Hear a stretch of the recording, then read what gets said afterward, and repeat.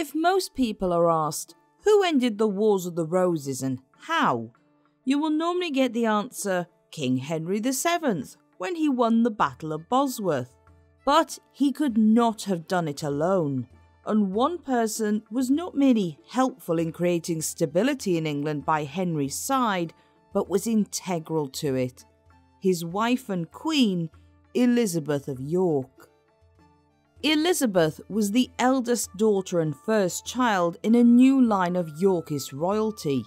Her father, Edward IV, had won the throne through a combination of his father being designated heir by Parliament, being better at the job than Henry VI, and winning the right battles. Her mother, Elizabeth Woodville, was born into gentry despite her mother being nobility, and as such was looked down upon by several at court.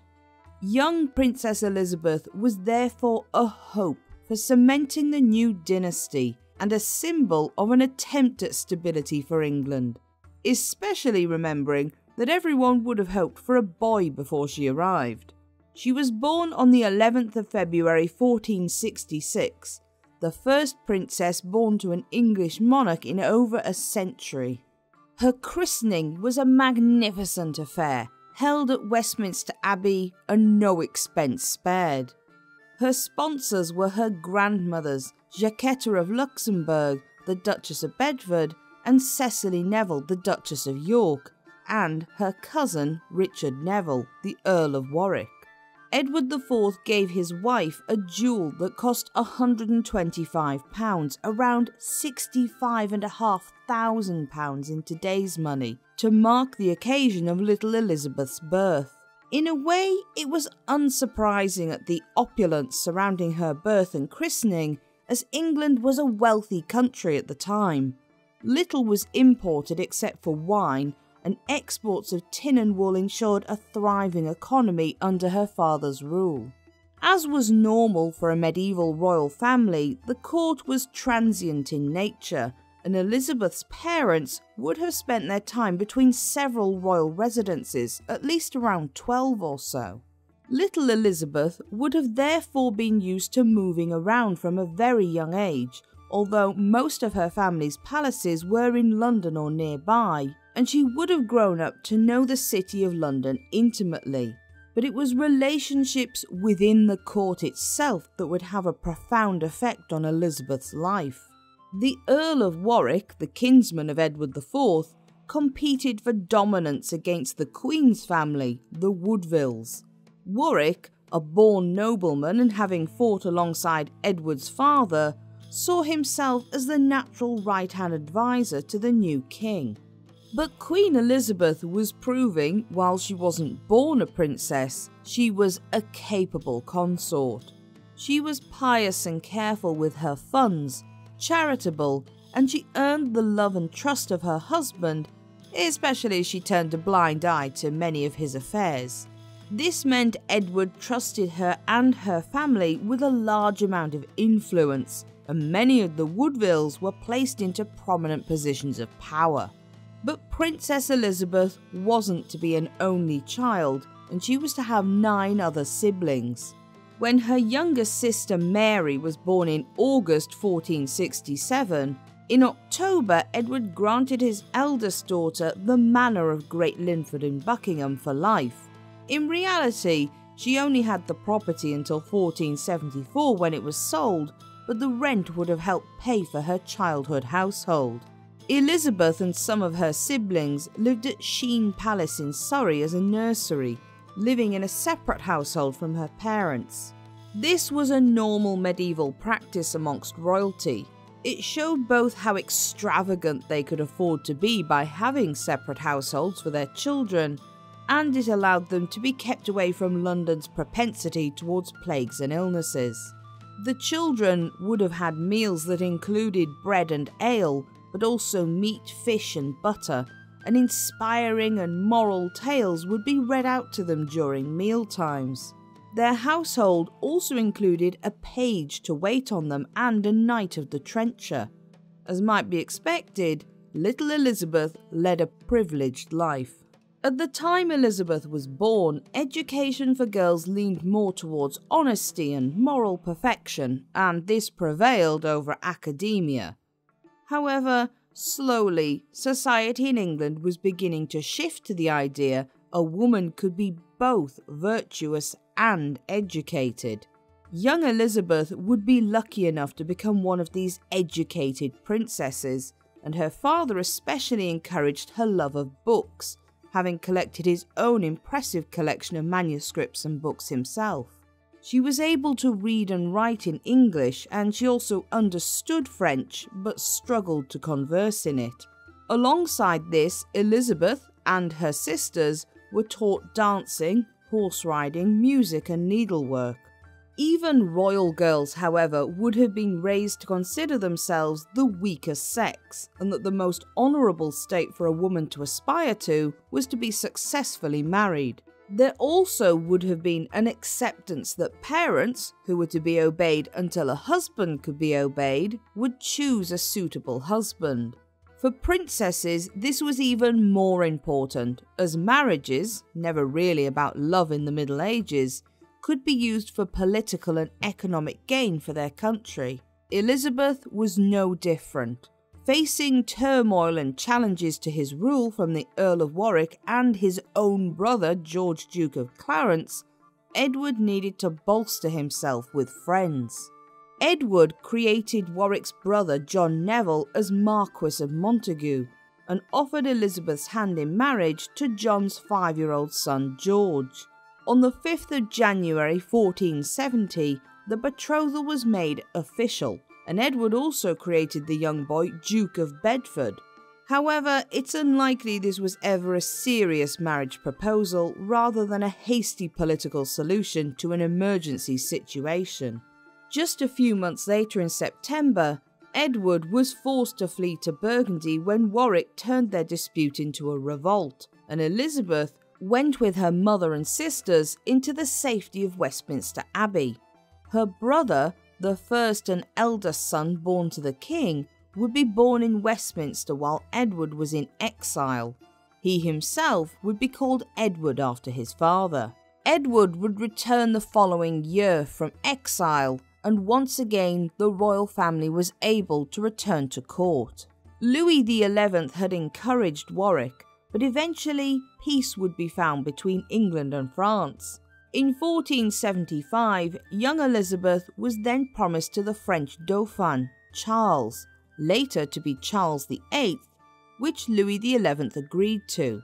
However, by 1482, the betrothal was called off because it was no longer in France's interests. It is interesting to think on what Elizabeth's thoughts on marriage were. As she grew up, she would have been increasingly aware of her father's indiscretions as well as her mother's calm acceptance of them, although it's likely her mother didn't like it. While there are hints that young Elizabeth would share much of her father's personality, enjoying good food, grand display and fine clothes, she would be faithful to her future husband, Henry VII. On the 9th of April 1483, Elizabeth would suffer the first of many tragedies to come, as her father Edward died suddenly at the age of 40. He was succeeded by his 12-year-old son Edward, now Edward V.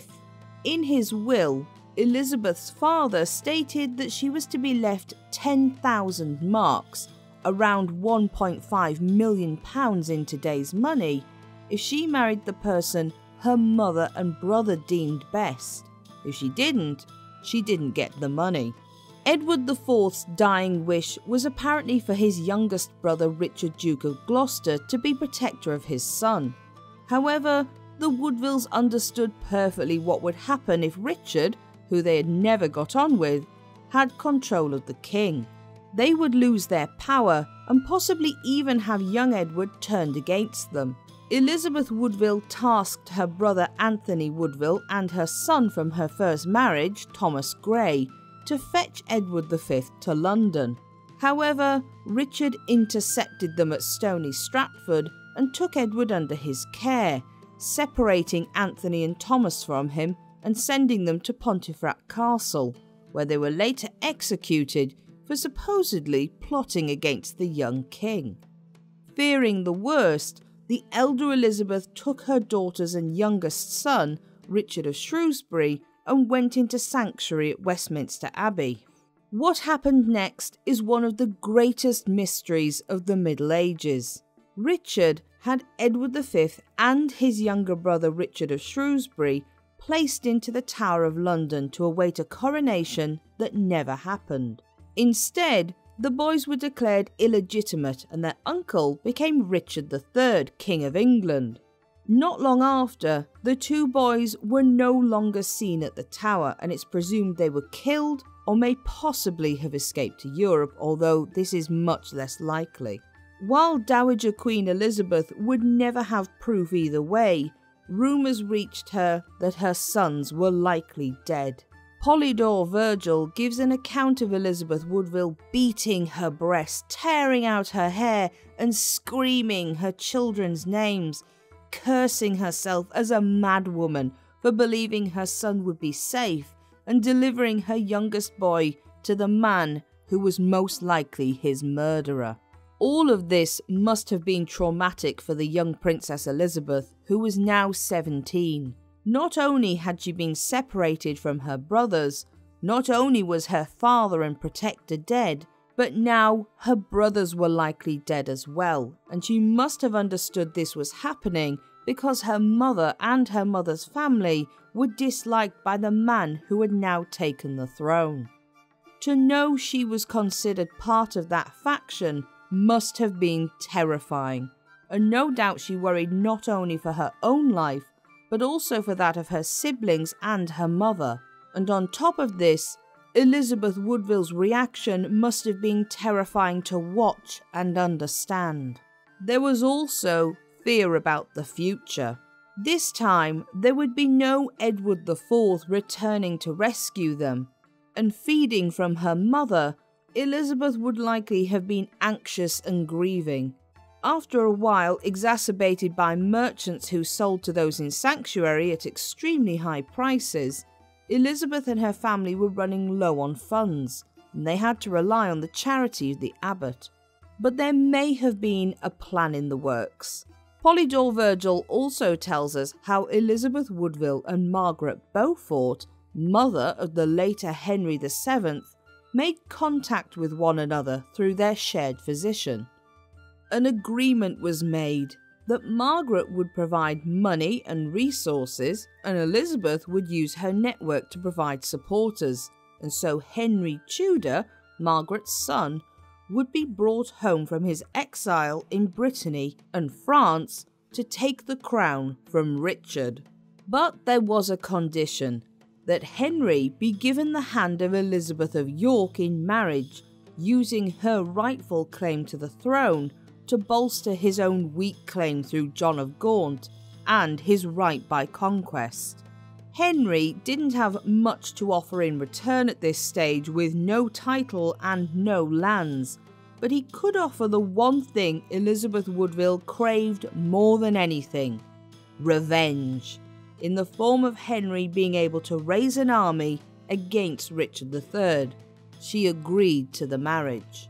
It's unknown whether Margaret had secretly harboured thoughts of Henry claiming the throne after Edward's death, or if it was something that came about later, but the idea was certainly formalised at this time. She had previously tried to petition Edward for Henry's return to England, and after he died, Margaret attempted the same with Richard. She asked if Henry could return to England, as well as to the title from his father, the Earl of Richmond, and even if he could marry one of Edward's daughters. This request had been ignored entirely. No doubt the younger Elizabeth, while possibly not privy to all details, would have known a lot about this. Not only was she old enough for her mother to confide in her, but the plan itself involved her marriage, and it's likely the Dowager Queen would have discussed this with her. However, something that is never mentioned is whether or not Elizabeth considered herself to be the rightful monarch of England in the wake of her brother's disappearance. While it is true there hadn't yet been a female regnant in England, it wasn't an unprecedented idea. In England itself in the 12th century, Empress Matilda had been proclaimed her father's heir to the throne, and contemporary to the Wars of the Roses was a female Queen of the Scots, Mary of Guelders, who was also well liked. It's not impossible this thought may have stayed somewhere in the back of Princess Elizabeth's mind. Therefore, marrying Henry was probably also her best chance at being on the throne of England. Word of the proposed marriage between Henry Tudor and Princess Elizabeth spread amongst Yorkist supporters, who had been horrified at Edward IV's children being put to one side, and they readily joined the side of Henry, ironically, a man from the House of Lancaster. Unfortunately, the first attempt at rebellion failed in October 1483, and the conspirators would be set back until August 1485. But in December of 1483, Henry went to Rennes Cathedral on Christmas Day and publicly announced his intention to marry Elizabeth of York as soon as he was king. It was throwing down a double gauntlet, and it united both those from the houses of Lancaster and York, many of whom swore homage to him in the cathedral that morning. But in the meantime, Richard realised he had to change tack. Elizabeth of York was now seen as a politically important woman, and having the Woodvilles hide from him in Westminster Abbey only made Richard look more guilty. He invited Elizabeth Woodville and her daughters back to court, but at first she understandably refused. After much coercion, promises and threats, Richard had to publicly declare in front of his council that he wouldn't harm the Woodvilles and that he would find suitable marriages for Elizabeth's daughters to gentlemen. Not the best for princesses, but perhaps the best expected in the circumstances. In a document that confirmed this, it is notable that there is no mention of the safety of the two princes, suggesting without a doubt Richard knew they were dead. The practical reality is that the Dowager Queen had little choice but to agree and return her girls to court. For her daughters, anger at Richard III and worry about their mother likely mixed with relief at finally being back out in the public world. But by Christmas 1484, rumours were starting again, this time of Richard considering a marriage to his niece Elizabeth of York. His wife, Queen Anne, was severely ill at this point, and many made something of the fact Elizabeth could be compared in looks with Anne. The only child of Anne and Richard, Edward of Middleham, had died in April, and Richard now had no heir. The rumours grew bad enough that once again Richard had to make a public proclamation, this time that he had no interest in marrying his niece. Elizabeth of York was then placed at Sheriff Hutton Castle, but none of it would matter by August of the following year. Henry finally made his move and invaded in July, meeting Richard's forces just outside the town of Market Bosworth. With help from Welsh soldiers and the army brought by his stepfather, Thomas Stanley, Earl of Derby, Henry was victorious, and he killed Richard III on the battlefield. Henry was now Henry VII, King of England. Now, Elizabeth simply had to wait for him to come through on his promise. She didn't have long to wait for the good news. Henry sent messengers immediately to Sheriff Hutton Castle to ensure she was kept safe and tell her the good news, as well as taking her to her mother, Elizabeth Woodville, in London. But Henry wanted to establish himself as having enough claim in his own right to be king without needing to lean on his future bride's bloodline, and so the wedding wasn't hurried. He first had his claim by conquest confirmed by Parliament, adding weight to his weak claim through his mother to John of Gaunt, which was already complex because technically His line from John of Gaunt couldn't claim the throne anyway. But the last few decades had proven that being born to the right family was no certain way to hold a throne, so it helped. But it was marriage to Elizabeth that truly would provide the stability for Henry's claim to the crown. He and his mother, Margaret Beaufort, were from the House of Lancaster, and the main reason Yorkists, discontented with Richard, had rallied to Henry was because of his proposed marriage to the Yorkist heir, Elizabeth of York. Despite wanting to hold the claim in his own right, Henry did recognise that he couldn't do it alone, and finally the planning began. First, he had to revoke Titulus Regius, the document Richard had pushed through to claim all Edward IV's children were illegitimate. Without removing this document, Elizabeth was not technically a legitimate heir. Removing Titulus Regius also shows Henry, like most other people at the time, truly believed Edward V and Richard of Shrewsbury were dead, as otherwise their claim would have superseded his own when proclaiming them legitimate once more. 2 papal dispensations were sent for as Elizabeth and Henry were related to John of Gaunt and his younger brother Edmund of Langley, a local one and one to Rome. The one from Rome confirming the marriage took months to arrive, finally reaching England in March 1486, but the more local dispensation was adhered to first, given in January of the same year. Elizabeth and Henry did meet before their wedding, however. Shortly after his victory, Henry came to see Elizabeth at the Tower of London, where she was staying with her mother, although little is written of their first meeting. It's likely that Henry, who could apparently be charming and witty, but also cautious and careful, showed a more reserved side of himself. He had no idea how much Elizabeth had been involved in the possibility of marrying Richard III, and she represented the old enemy, the House of York. But by all accounts, Elizabeth was pleasant and cheerful with him. There were other meetings after this, as Henry stayed nearby at his mother's property of Coldharbour for a few weeks, and affection seems to have sprung up between the couple. Elizabeth stated she had come to feel great and intimate love and cordial affection for Henry, and during Michaelmas, Henry sent Elizabeth a gift of damask, furs and crimson velvet. On the 18th of January, Elizabeth and Henry finally wed at Westminster.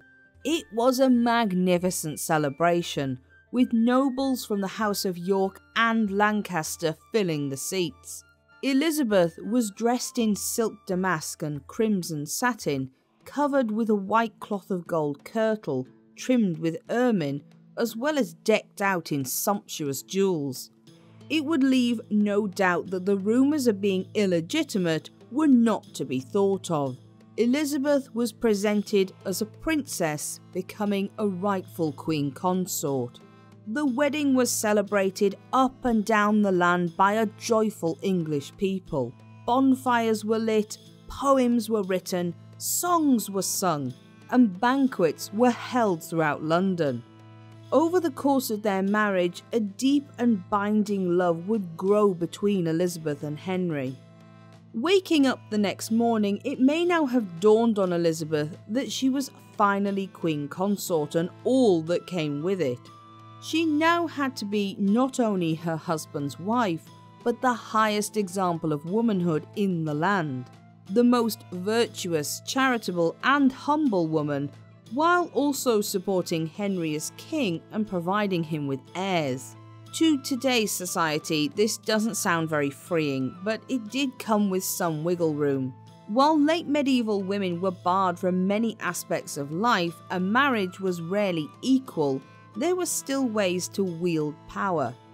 Charitable works, patronage, having the ear of the king, and being political behind the scenes were ways in which a queen could be powerful in her own right. Elizabeth's understanding of her role can be seen in her personal emblem and motto. The motto she chose was humble and reverent. suggesting she knew her place was to be a queenly figure while also being a helpmeet for Henry. But her personal device was to be the White Rose of the House of York, which shows she also understood her own importance to the throne of England and as heiress to the House of York. It wouldn't be long before Elizabeth helped to stabilise the throne that balanced on both Henry and herself, as she fell pregnant shortly after they were married. The speed with which she had become pregnant must have seemed to everyone a sign that the marriage was divinely approved. By September of that year, Elizabeth was heavily pregnant with their first child, and the place of the birth would be just as important as whether it was a boy or a girl. She was sent to St. Swithin's Priory in Winchester, now known as Winchester Cathedral, as at the time, Winchester was assumed to be the Camelot of Arthurian legends, something Henry was keen to associate his family with, especially as he himself claimed descent from King Arthur. Childbirth was a difficult and painful process for women in the medieval period. While midwives of the time did have some knowledge that looked surprisingly modern, such as herbal baths in the later stages of pregnancy and breathing exercises to help with labour, much hope was put in prayers to saints and the Virgin Mary. The rate of death for women giving birth was so high that the average first marriage was just 5 years long. Elizabeth would undergo this terrifying process 7 times. In the early hours of the morning, just after midnight on the 20th of September 1486, Elizabeth gave birth to a boy. Henry decreed his son would be named Prince Arthur, after his famous supposed ancestor, and although he was a month early, he was strong and healthy. The young boy was the hope of many, seen as the union of the houses of Lancaster and York, the glittering beginning for the Tudor dynasty, and as a boy, the future King of England. As was normal for royal women of the time, Elizabeth would have handed Arthur over to his own household rather than taking care of his daily needs herself. In order to allow her to conceive more quickly, queens did not breastfeed in order to allow their periods to return faster, and Elizabeth would also have to return to ceremonial functions and duties. In the 15th century, good royal mothers ensured their children had a good education, a good household of staff, and later to organise a good marriage.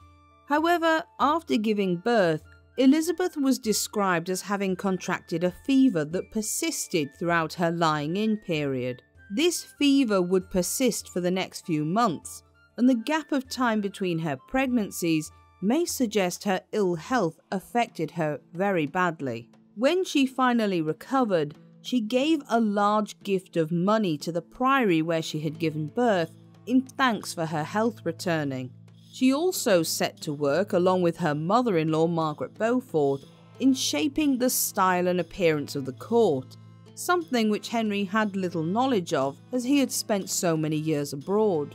On the 25th of November 1487, Elizabeth was finally crowned as Queen Consort of England in a lavish ceremony at Westminster Abbey. She wore a luxurious kirtle and gown of purple velvet, and a circlet of golden pearls on her head, her hair loose for the occasion as queens were allowed to do even after marriage.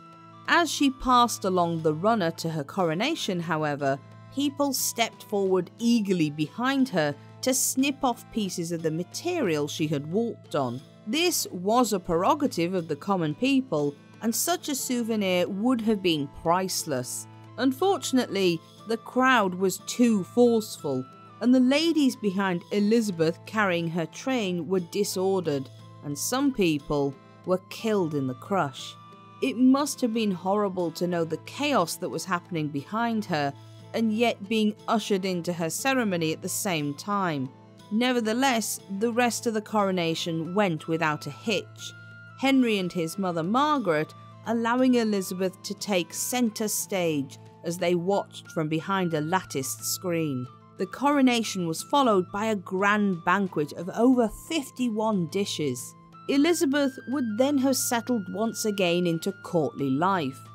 Although she had ceremonial duties, she also would have been expected to do other activities that all women were expected to do, such as embroidering and mending and embellishing clothes. It was Elizabeth who embroidered Henry's King's Garter robe with gold thread, and she employed a French embroiderer named Robinet, who received wages and board. Making items such as shirts, hangings or bedding could be given at New Year's as gifts. Much of her time would also have been spent in trying on and changing into various items of this clothing. As royalty, Elizabeth and Henry were expected to be the best dressed of anyone at court in order to outwardly show their family's prosperity and rank. Despite his reputation as a miser, Henry actually spent lavishly on gifts for his wife and children, and he ensured the more expensive items required for her wardrobe were provided by himself to ease Elizabeth's own finances. Elizabeth's ladies-in-waiting would also have been expected to dress almost as well and expensively as she did, and it could be a significant amount of a family's income that went into paying for a woman to be a lady-in-waiting. She was also a great patron of the arts, and Elizabeth never lost her love for books, giving large funds to William Caxton for his printing press. She also loved to give generously to charity, and it was her custom when travelling to distribute alms to the people she passed. Elizabeth also regularly made offerings to saints and shrines. A few months later, Elizabeth was again pregnant. This time, she would give birth to a daughter, Margaret, named for her paternal grandmother and born on the 28th of November. But the joy and happiness at another royal child would be dampened the following year with yet another royal pretender, Perkin Warbeck. He claimed in 1490 at the court of Burgundy to be Richard of Shrewsbury, Elizabeth's younger lost brother, and his similar looks and charming manners soon meant the royal courts of Europe saw an opportunity to use him for their own ends. Ultimately, after more than one attempt to invade England, Perkin was captured in October 1497 by Henry's forces. Henry was initially lenient with Perkin, allowing him to not only reside in the Tower of London but to occasionally appear at court, as well as placing Perkin's wife into Elizabeth of York's household. After Perkin tried a disastrous attempt at escape with the real Earl of Warwick, however, Henry had him executed on the 23rd of November 1499. Little is written of what Elizabeth thought about Perkin, but it's likely she met him in passing at court. If he ever really resembled her lost brother, she never noted it down. Elizabeth would go on to have 5 more children. Prince Henry, who would grow up to become the infamous Henry VIII, born on the 28th of June 1491, a daughter named Elizabeth after her own mother, who was born on the 2nd of June 1492, but sadly died while still a toddler. Princess Mary, born on the 18th of March 1496, who would become the grandmother of Lady Jane Grey. Edmund, Duke of Somerset, who was born on the 21st of February 1499, but died while still a baby the following year. And her final pregnancy was Catherine, born on the 2nd of February 1503, who would live only a few days. It's clear that as the years went on and Elizabeth went through successive pregnancies, it began to take its toll on her body, especially in a period without modern medicine. But as the children grew older, it also fell to Elizabeth to help organise their marriages, especially for her eldest son, Arthur.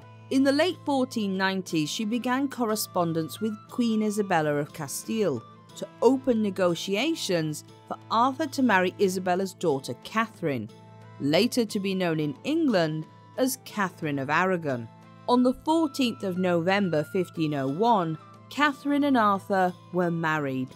They set up home in Ludlow Castle, the traditional home of the Prince of Wales, and they seemed to care for one another. But their happiness, and that of Elizabeth and Henry, was not to last.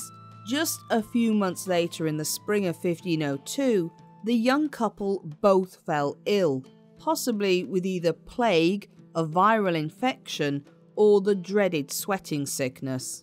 On the 2nd of April, Arthur, the hope for the Tudor dynasty and heir to the throne, died. Henry was inconsolable, both for the loss of his beloved son and his worries about his dynasty now he only had one son to continue after him.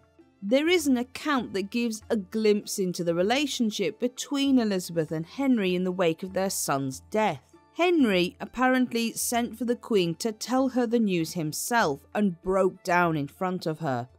Elizabeth was selfless, comforting the king, reminding him that he was the only child of his mother, that he still had another son and 2 daughters, and that they were both still young enough to have more children. This last part was probably more to simply comfort them than being the truth, however. She held in her own grief, only collapsing in tears when she got to her own chambers. Elizabeth's attendants called for the king and he came immediately, this time comforting her, reminding Elizabeth of the wise advice she had given him. It is a touching story that, even if embellished, shows this was a marriage built on mutual love and understanding.